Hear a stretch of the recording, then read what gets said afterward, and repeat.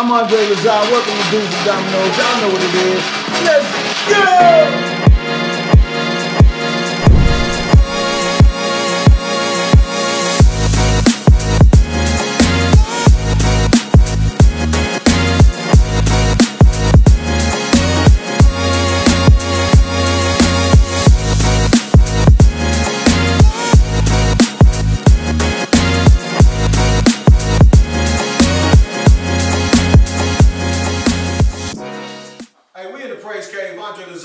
I got my boys in the building. Y'all know what it is. I got Shuby Duke, a.k.a. Anthony Banks in the building. Of course, Donnell Stevenson there. And then I got my man from Inglewood is here, y'all. It's the one and only Slick Rick. That's that man Rick Lockett is in the building. Today is one of those special shows, but we are Dudes and Dominos. Of course, y'all know what it is. We're going to play some dominoes, slap some bones, give y'all a few tips. But today's show might be a little different. And the only reason why is because it's something that's near and dear to my heart. This is something I've been trying to get done for a minute, and we want to talk about the city we came from. Now, we are all from the city of Chicago, and yes, we've seen that it's over 329 murders this year. It's like 38% higher than it was last year, and everybody nationwide is talking about the murder rate in Chicago. So what we wanted to do today is we wanted to come to the table. We want to do three things. We want to first provoke thought, we want to provoke action, and then most of all, we want to promote love. And as we do that, hopefully change can take place. So let me tell you, tell a neighbor, tell a friend, get on Dudes and Dominos. It's time to begin. Come on, baby. Come on, baby. Let's get rolling, baby.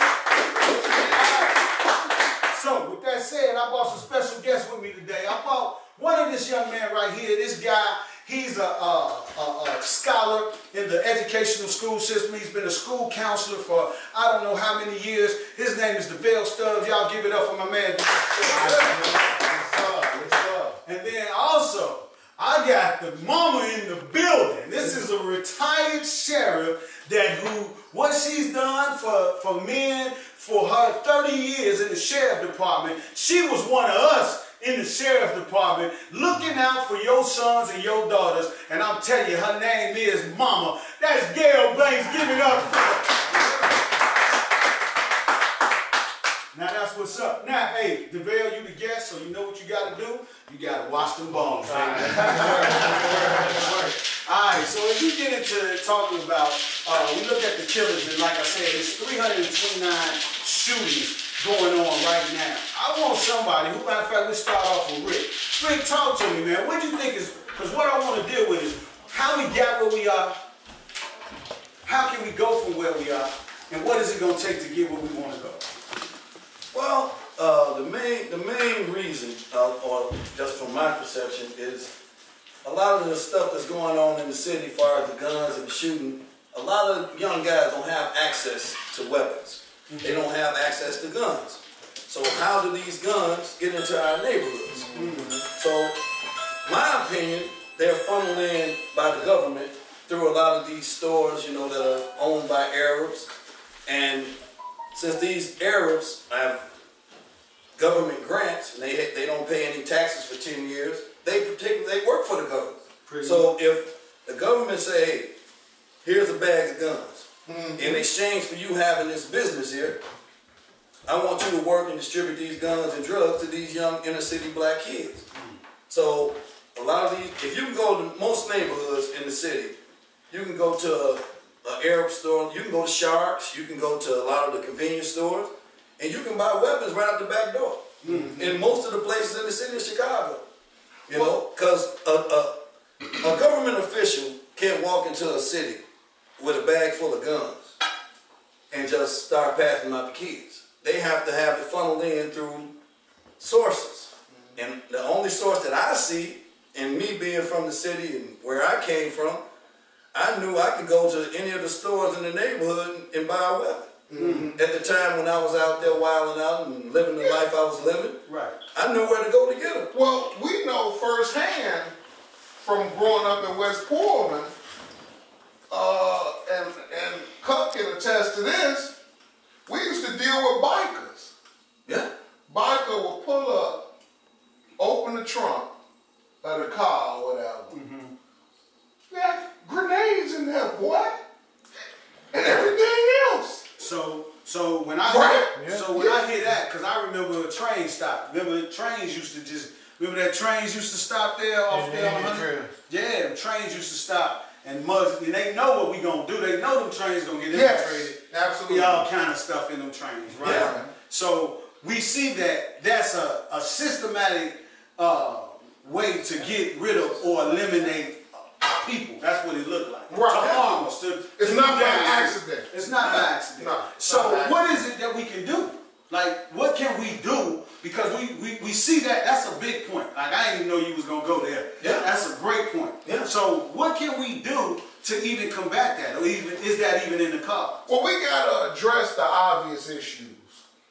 Because, hold on, Sue. Because NRA, right? They talk about the NRA, right? Yeah. So does the NRA, do y'all think the NRA, I'm just thinking of this, do they, because that's government funded, that's a government backed, I ain't going to say funded, that's a government backed entity that the right wingers, they like are NRA aficionados, right? Right. So do you think the NRA has anything to do with that? Well, the NRA they interact with the government. Mm-hmm. Right. And when you talk about the NRA, they are in bed with the government. Right. So they give the supply to the government, and the government distributes them to the kids. And you know, the thing is, if you have all business is based on supply and demand. Right. So they have the supply, and in the city is a big demand for weapons and guns. Mm-hmm. So they're gonna set them up. The NRA, the politicians, and you know the systematic, you know, the system that's trying to cripple the black neighborhoods. Mm-hmm. They get together and figure out this is the best way. Right. Let's get these guns, find a way to get them to these kids, and they're gonna do the rest. Right. Yes. But go ahead. Go ahead. All right. So I like what you said. So I'm more of don't put the cart before the horse. Right. And I believe honestly, the black market is the black market. The black market will be around. It has been around since time. No doubt. And so if we continue to focus on who's running the black market, I think we're wasting our energy. Mm-hmm. Mm-hmm. I think what you said was really hitting on the head is, let's go to the economics of this process. Mm-hmm. Supply and demand. Yeah. There's always going to be a supply. So the only way to make a real change is start affecting demand. Yeah.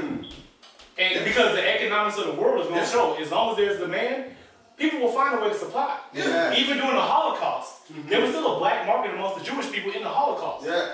So it doesn't matter what kind of oppression you have. There's a black market in prison. Yeah. And we all know it. People have drug addictions, getting addicted to drugs in prison for the first time. Yes, absolutely. Yeah. So again, supply and demand is the most prevalent rule that we have in our country, actually the world to a certain extent. Yeah, that's why I brought this scholar out here, man. He had to come with some scholarly stuff. Yeah. That's some great, I said that jokingly, but that is an awesome point when you start talking about supply and demand. But what he said was, you have to start dealing with the demand. Well, and dealing with the demand is this. Let's get past this fluff. The recent fluff was FBI went in, as they've been doing for decades, and arrested these big-time drug dealers, these black disciples, and they put it out there for the public. Oh, they arrested them. Guys, they've been doing that for years and ain't nothing changed. You gotta go to the core. You gotta start with the young men and trying to put things in place to go to your point to change their whole mentality. Yeah. Let me just put this out here.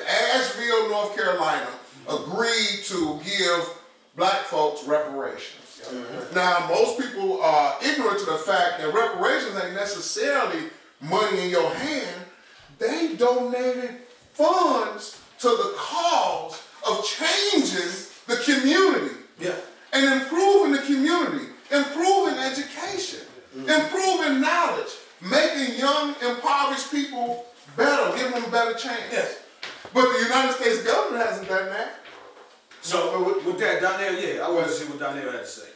But my point on this is, if you want to make change, you have to start with education. You have to start with the education because you got to change the mindset. In the education system that we got, change that. Give us what you giving those up north. Give us the resources that you're giving them. And pay these teachers for spending that time with these kids. So when you say that, right? So when I hear that, I hear long-term solution. right? Because you got to go through legislation, you got to go through a process. I hear governmental red tape. That's what I hear. Yes. Right? So when I hear that, not saying that that's not a fact, that's not a true statement, that's not something that we have to do. That's why I'm going to put out here, I don't care what nobody think about it. If we don't vote in this election, if we don't get out here and get into this election and get to understanding how he done put all these judges in place, get understanding how this legislation is working, that's education. That's long term. We got to do something now. Mama's baby got shot last night, 9 years old. He got shot last night. He just playing in the doggone parking lot. Right. Get shot, killed. He got shot multiple times. Right. So it wasn't a stray bullet that got him. It was a multiple of bullets that got my man. Yes. You know what I'm saying? So what can we do now? Because to your point, how do we affect this demand? Well, Go ahead, Rick. Well, this is the thing, man. We got to look at the breakdown of the black community. Okay. And we got to ask what's missing from the black community. Okay. That's got these kids going crazy. And what's missing from the black community is me, black me. Okay. There's been a systematic assault on the black man. You know, whether it's police brutality, whether it's incarceration, or whether it be black on black crime. Okay. The black man is missing. And the thing about anything, and look, I'm not knocking women, I'm not bashing women. I know there's some strong women out here that raise some awesome kids. Right. But for the most part, a kid needs a man in his life, especially a young black man. Need a man in his life. You know, you need a father, man. There's not enough black fathers in the black neighborhoods, in the black communities that's taking these kids. And even the guys like us, like I go to the hood from time to time, man. I go visit my mom, and it's young guys. You know, most of the guys my age got this fear of these young black brothers. You know, when in actuality, man, if you just walk up to one of these young brothers, man, and talk to them and give them a hug, and that's all they miss. That's all they miss. They want an older black man that's doing something positive to reach out to them and talk to them.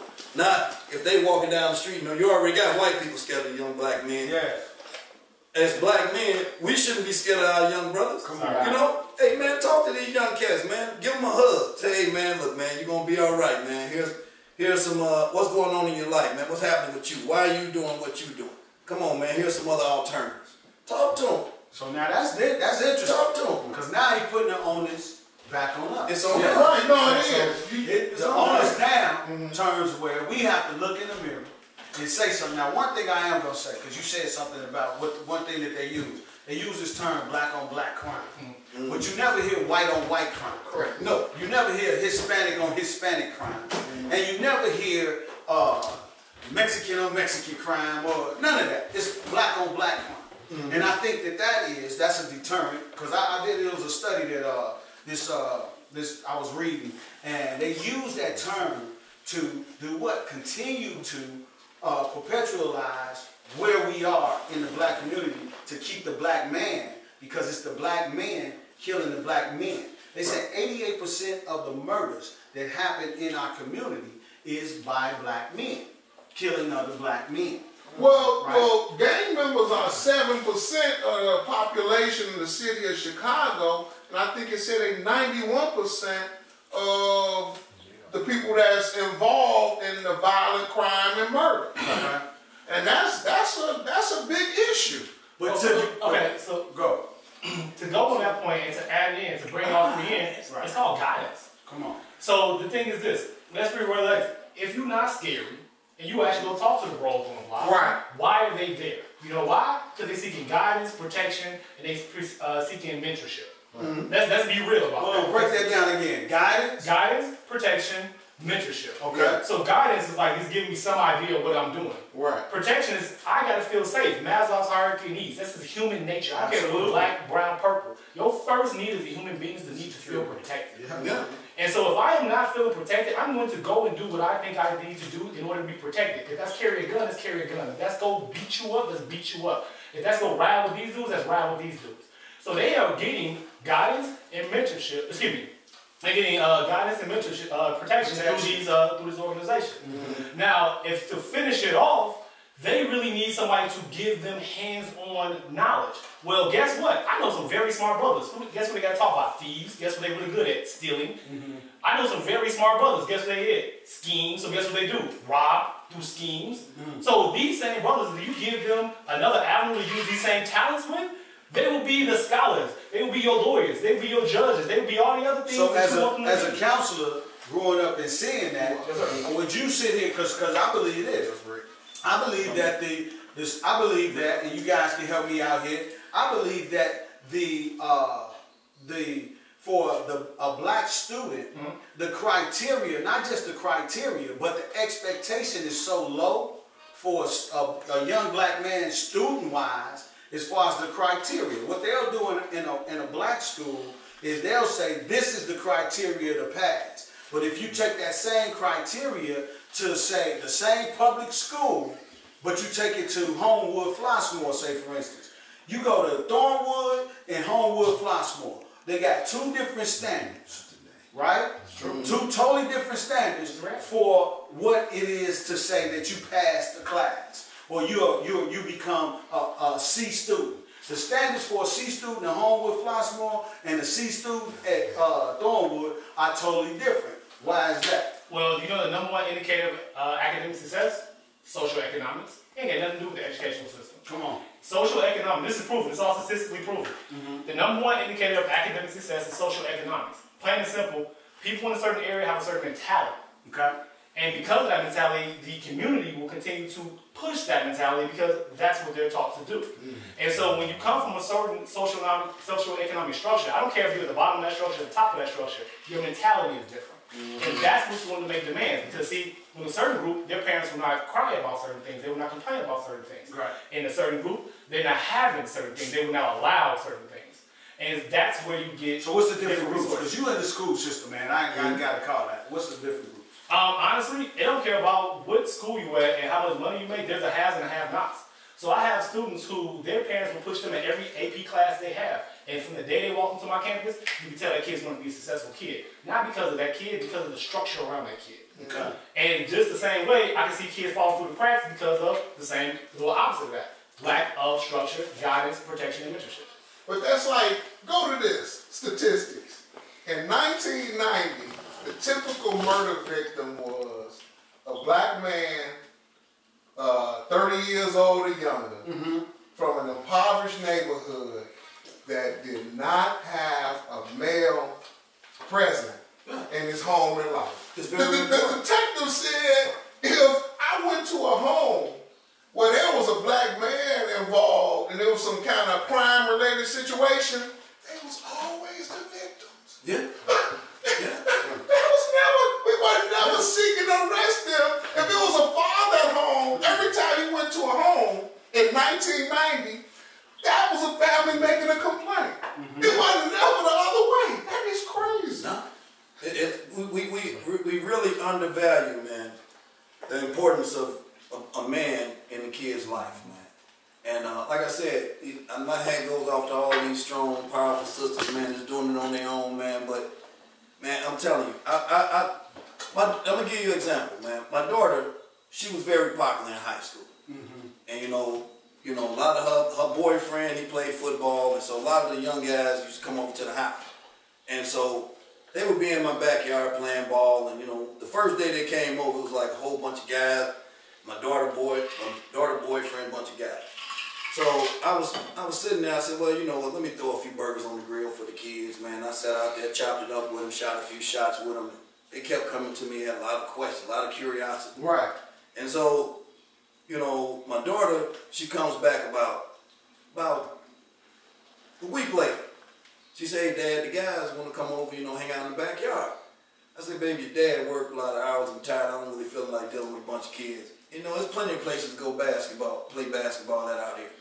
So she said, you think they coming over here to play basketball? Right. Wow. He said, they all on the basketball team. They can play at the gym at the school. I said, well, why are they coming over here? You know, I was asleep to the whole thing. Right. She said, they coming over here to talk to you. Because most of them boys don't have fathers.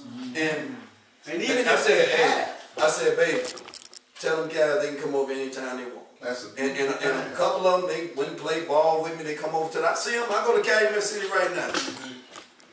Everybody call me Pops. They be like, hey, what up, Pops? You know, I see them. They work at the store down in Cal City. They walking down the street, and they never forgot that. You know, so that's the importance of it. And we undervalued. I didn't even know it. So that's why I'm like, Go ahead, go ahead. Because I want to say something. What you said, I always tell my son, I give him this phrase.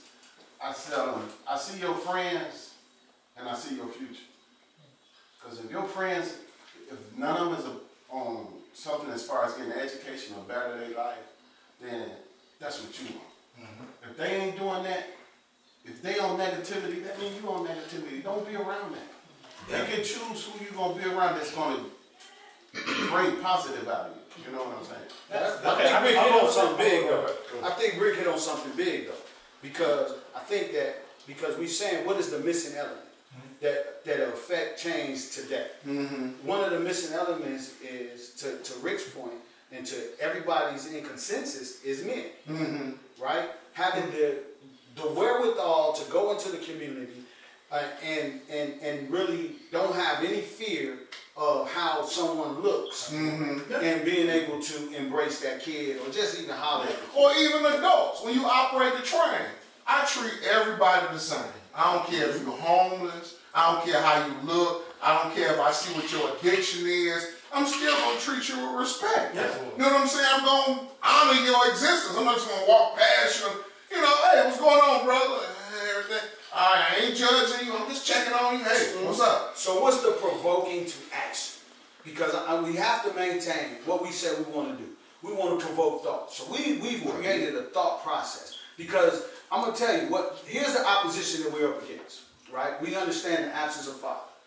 But we're up against a propaganda of media that wants to display something to these individuals, to us as men, not necessarily us individually, but to the men that have made it, the middle class worker that has made it, that don't go back to the hood. Right? Why don't he go back to the hood?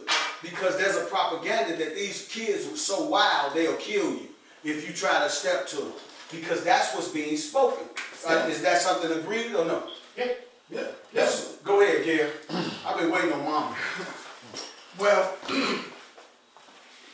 on levels, black people, black men especially, have been consistently considered a menace or a threat. And what that did was it trickled into our community via the civil rights movement. Come on. Because prior to the civil rights movement, we were forced to rely on each other. We had everything that was our own stores, our own funeral homes, our own car dealers. Who remember Harvard Chrysler Plymouth? Yes, absolutely. So the civil rights movement, basically, in a nutshell, is this: the same people that were violating your rights, December of 1960, whatever, Right.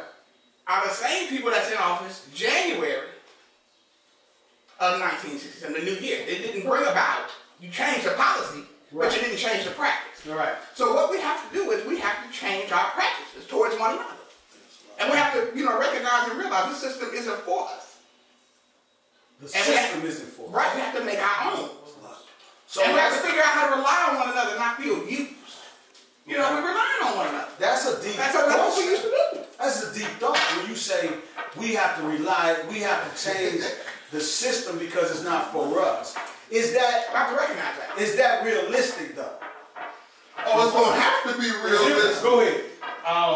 Not only is it realistic, it's historic. And so it's historic. It's not only is it realistic, and I say realistic is the thought process. Okay. We are making that thought sound like a new thought. That's not a new thought. Absolutely. And the education that is part of the mentor guidance process. Yes. You have to instill into these young brothers, sisters, everybody, that this is not new. We've done this before. Yes. You're not a trailblazer. You need to just get back on the right track. And so once we get that mentality back, and see, that's the guidance and the mentorship that I'm talking about. See, if you don't understand that the black dollar stays in our community less than 6 hours, and that you give it away to somebody else who could care less about you, your people, or your progress, then you look at it differently. Okay. Then you look at the store like it's just a store. Right. You look at a meal like it's just a meal. Right. You don't realize that this meal is not only nourishing my family, but it's nourishing my neighborhood. Yes. It's nourishing my neighbors. See, so when you have this type of mentality, but you have to educate kids on mentalities. Unfortunately, all we educate kids on is what not to do. So we take something out of your life and do not fill a void.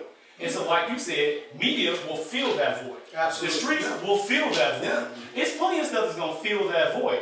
So until we step up and stay consistent, not when you feel good, not when you feel bad, not when your emotions got into it. Right. This is a daily grind. Like these are your kids. Well, they said that the black movement that's in place now, the ball is not going to stop rolling.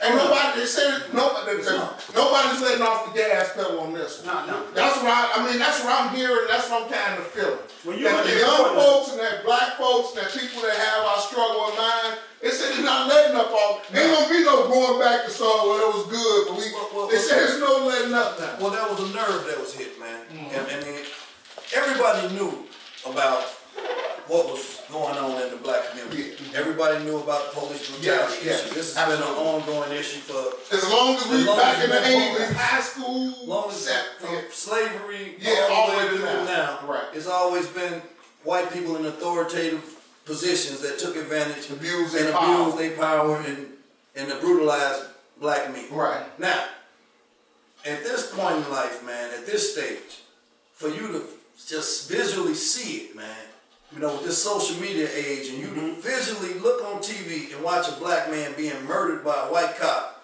with a smile on his face and his hands in his pocket, it hit a nerve in America. Yeah. Now, if you have, I mean, you could be the most hardcore racist person in the world, man. That right there, that particular incident right there would change the way you thought about black people and thought about the actions that you did and what you believed in. It changed a lot of people from being racist to saying, you know what, I'm finna put this Black Lives Matter t-shirt on because that wasn't right. If you have anything in your core, your heart existence, if you have any empathy, yes, and you can just, man, if you got any type of compassion or empathy, that hit you and had to hit a nerve. To me, I haven't even watched it yet. I couldn't watch that for no 8 minutes and 46 seconds with no black man being killed. I knew what it was, I knew what happened, I seen pictures on Facebook, but I've never watched it because I couldn't watch nothing like that. But a lot of people did. Yeah, I did. And as soon as people watched it, man, they got up and they changed their tune about things. Well, in a lot of different directions. It changed people that's with the program's thought process and made us more active. Yeah. But, I mean, it's like you said, it's nothing new. How many young brothers back in the 80s, that's why I brought up the 80s, we knew guys that was involved in gang activity or whatever, but wasn't really hardcore. Next thing you know, we hear about them being shot in the alley by the police and they had a gun. We was like, oh no, not him. Am I the only one that knows somebody? It wasn't social media age. Right. Everything now is on video. But y'all experienced that. Everybody. So wasn't even no gun carrying dude. So the police said they shot him in the alley, had a gun and shot at them. Oh no. It's been happening for years. Right, we know it's been happening for years. Hey Mom, go ahead. Well, if I was wanting to comment on what Mr. Rick was saying. Go ahead. About just this point is if we can stop and pump our brakes and figure out different ways to reach out. I used to call it each one teach one back in the cross colors movement back in the 90s. Right. We have to be able to meet that person on that level. Yeah. And we, by us being all separate in our assimilation, then you might say, ratchet, not gonna mess with them. I'll go over and teach the pottery class. Okay, well, how's the pottery class gonna benefit? Is what I'm saying. What benefits the cause? What benefits the cause?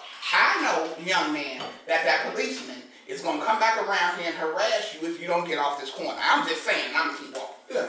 Right. That's good. Come on. Now go ahead. To go along with that, There's two trains of thought. So I'm gonna bring some. Can I mess it up for a second? Mess it up. All right. So then we got two trains of thought. Me and my bros always argue about this, right? For a second. Okay. You got each one teach one, and then you got the talented 10. You got Frederick Douglass, right? Which says that we realistically cannot reach all these people, and we know that all these people are not going to ride with us. They're not going to ride with the righteousness. So the top 10% who do, we need to focus all our time and attention, or at least the majority of our time and attention, to the top 10%. Because if we do that, we'll get higher results. But this is the stuff they didn't tell you in the movie. Yeah. He said, everybody that know that white people, we can never longer go back to our masters and go back to the house. Step forward. And you know this. And you still want to be a part of step forward. So everybody didn't step forward. It was like some guys that stood back there said, man, I like my life as a slave. I ain't going back, you know, I'm not going with y'all. And he said, now everybody that stepped forward, turn around and kill these people. Yes, absolutely. So we can get them out of the way and we can move forward. Absolutely. Every Absolutely. movement that ever happened, man, in the history of any movement, everybody wasn't on board. They had to get left behind because you can't have a positive movement with certain people. Absolutely. So I want to just bring some clarity there, right? And this is just something that I think is key too. So one of the behavior issues that we as a black community have, we have to realize, where did this behavior come from? So I believe that as slaves, Enslaved people. when we were enslaved, what were we taught? We was taught, you say something out of pocket, you about to get jacked up, right? You say something, so guess what? If you say, so now I'm with you all day. Now, Massa I already know if I say something out of pocket to Massa, I'm going to get messed up. So you better not say nothing out of pocket to me, Right. because I'm going to mess you up. And what happens is, hear me now, because if you look at it from a from all the way from slavery, we're talking 1600s, all the way to now, that's been our behavior in the African American community. And it's always about, you step on my foot. Right. Bro, hey, don't you step on my shoes, don't you touch me, But don't invade, hold on, shit, I got you. Don't invade my space, Right. because once you do, then I'm gonna pop off. That's nothing but the mirror image of what we saw the massa do to us as slaves. And so when you start talking about breaking images and breaking behaviors and breaking patterns, we have to break the notion of respect. Think about this. Disrespect. Because if you feel disrespected, then all of a sudden, now the go-to is this. The go-to is, I'm going to my trunk. Right. The go-to is, now, hey, I'll be back. What You get what I'm saying? Now go ahead. It has spread through time. This is my understanding. Like with my father and his grandmother, or some of our elders in our family. What ruled was in the household after slavery, maybe a generation or so, was who had the iron fist in the household. My father's grandmother, he told me, boy, you better not blink the wrong way. I don't care. She would, it don't matter how big you was, if you was her son, 300, she was a little woman, probably about 5'5", 150 pounds. Everybody walked on eggshells. But think about what's And that's all. That's fall out from slavery. It's the way that the master treated us. But listen, hold on. Let Mama say something, I want to piggyback on that. Well, it seems like what you're asking is, what are you willing to do? Come on. Right? Yes. How far are you willing to go? Come on. For the cause. Because I look, I don't know if it's that way for anybody else. When I look at that footage of marches and the March on Washington, and these white people sicking dogs on you so you can just try to live? And all the contributions? I mean, hoses. So are you going to get up for that type? Are you ready for that? Did you see with Portland? They pulled out the fire trucks in Portland. It looked like the 60s, bro. They hit the water hose. So, that was the other day. That was last week. Right, they're shooting protesters with rubber bullets in the face, but they keep coming back. So that's what I'm saying. What are you willing to do? Absolutely. But are you willing to die? That's the question. Just what you're gonna have to be. You're gonna have to be. You got to be.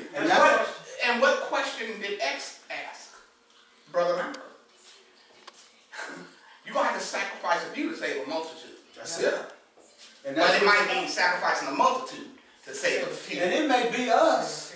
We may be one of the sacrifices. True. In the sense of, what are you willing to risk? Because what happens, Rick, when you said us men, us, us, the ones that we ain't rich, but we live some okay lives, right? We live good lives. Yeah. I know I've said it. I won't speak for nobody else. But I know I said it like, man, I got too much to lose to go to jail. Yeah. Right? Yeah, absolutely. On some foolishness, right? But you touch one of mine, then it's just going to have to be what it's going to have to be, right? Yeah. But then now we in an era where we have to ask ourselves, what are we willing to do for our children not to experience what we experience? Talk to me. Honestly, we soft. We soft. Punk ass parents. Ain't nobody doing that stuff to us. People already suffered that life. Come on. But people sitting here talking in 2020 like you getting hosed down for real, on every given day. Right. Like master slapping you every given day. No, we Beating don't you, do. not slapping you, beating. Like, you're not suffering like them. And unfortunately, the reality is we can get soft. I teach my son stuff and people's like, oh, is it too early? I said, ask the dude who got killed in the line to go vote if it's too early for me to teach my 8-year-old about his death. Come on, boy. I'm just being righteous. But look what you are though. Look, you got to hear what you are though. You a father that's in the home that is active with his son. Yeah. Now, I'll be honest with you. I got a son, and we're going to have this conversation later, but I got a son that was not raised with me. And his behavior and my son that lives with me behavior, I got 2 sons. One I raised, one I took care of, I spent money, right? I wasn't there. Yeah, I can give him guidance over the phone. Now he called me more now than he ever called me, right? Because he needs me now, just mentally, right? Yes, sir. But his life was totally different because me individually being absent out of his life. Yeah. And he's suffering for it firsthand. I'm looking at this firsthand. So if that can happen to me, and I'm a good dad, right? I'm one. If you look at the stereotype of a dad, they will say I was an okay dad.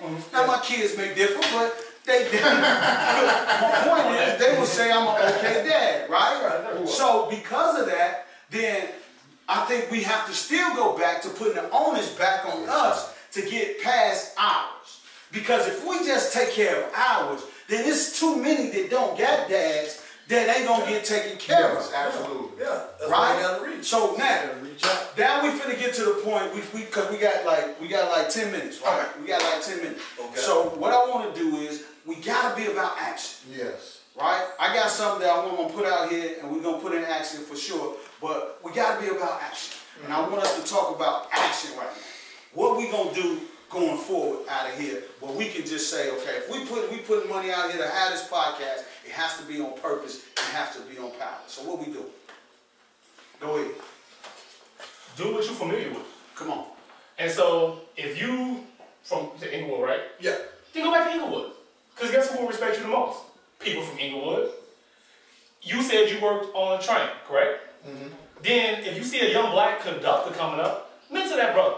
Stay in that lane. I'm not telling anybody to go outside of their lane. That's why I said we soft. Right. Yeah. We have so many avenues that we can do that. Honestly, you don't really have to extend yourself. It doesn't have to be financial. And honestly, the way if you do it right, it doesn't really have to be a big time constraint. So my only challenge for black people, definitely black men, is be consistent. The same way you want your child to be consistent, the same way you pressure and you parent your children, you do that to these same young brothers and sisters. My kids, my students, I call them my kids. Because they're my community. Come on. Once they with me, they mine. I just let them sleep at your crib. Yeah. And so my kids, I treat every single one of them the same way they know me the same on Monday that I am on Sunday. Yeah. And if right or wrong, I'm going to be right sometimes, I'm going to be wrong sometimes, but they know that consistency. And that leadership, that guidance, that protection, that consistency of that, we get through all the wrinkles. Yeah. Down there. I still go back to education. And what I'm going to do is everybody that I touch, and it don't even have to be, it could be someone our age that just fell out Yes, sir. and needs some guidance. Need help. You know what I'm saying? Yeah. And just like you said, mental illness is real. Yeah. And when you, like we was talking one day, you had a guy, I don't bring no name up, but he was going through something. And you said, you know what, I got to be there for him. Right. You know what I'm saying? Right. And that's my part I'm going to play. I'm going to be there. It's going to have nothing to do with your kids. I'm going to be a friend. Now look, for those that watch Dudes with Dominos and other podcasts, this man is Mr. Passive, right? And he usually is out of the box going crazy about his boy. Yes, he is. But it must be his birthday or something. It's not. Hey, y'all give it up for this boy's birthday. Hey, he been celebrating. That's what's That's a good thing. The birthdays is real. Yeah, he in recovery. Well, I'm off my birthday wagon. I put that wagon to the side, But anyway, go ahead. Yeah, absolutely. But that was then, it's not. Set the simplest example. Just like when you pay attention to the younger people that you work with and what's going on with them. Yes. Don't be the guy at work always trying to hustle up on a female. Just be a stand-up guy. People pay attention to that. Yeah. I mean, it's enough of those. Yep. The simplest positive example. When you see a young couple, you might tell young people that this marriage that I work with, when I say young, I'm 53. I mean, 45. But no, I'm talking people in their 30s. I'm like, man, you know, y'all make us feel good, y'all young couple. That's important. Absolutely. The ladies be like, hey, that's you know, you don't hear that. Yeah. So just be the simplest positive example. I'm a truck driver. Right. I'm an owner operator. I started my own business. And it's all about empowerment. You know, like I talk to a lot of cats, man, young cats, they want to try to get into the game. Because a lot of times, if you have a record or anything, got a felony in your background, truck driving is one of the few fields that you can get into and still earn a decent Good living. living, yeah. You know, better than decent in some cases. Right. So what I try to do, man, I mentor a lot of cats. And I probably got about 15 to 20 people into the trucking game. And now, all of them was telling me like, hey Rick, when I get on my feet, man, I'm gonna make sure I take care of it. I said, taking care of me is not important. I'm straight. I got everything I want. Right. I said, you go help the next young man. Yeah. There you go.